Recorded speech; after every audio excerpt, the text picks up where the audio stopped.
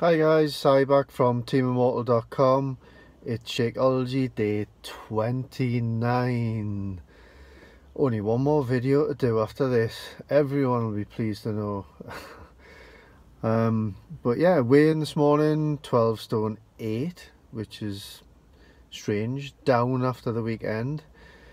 So it's definitely managing to still help me curve around all the weekend's treats, and that is a massive thing, that just being able to manage a pretty regular diet by throwing this into the mix.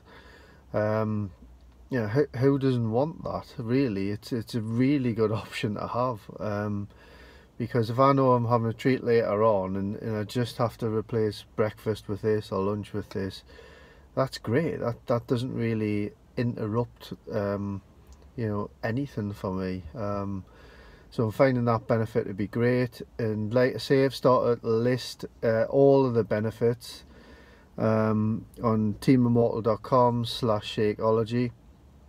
So if you want to go across to that website and check out my personal benefits, there's a lot of calibrated benefits that people find when they're taking Shakeology, or when they certainly discover those benefits, and there's some percentages on that same page that disclose just how many people benefit through the weight loss, through the sense of energy they've got, and a whole host of different things. So get yourself across to teamimmortal.com/shakeology to check those out.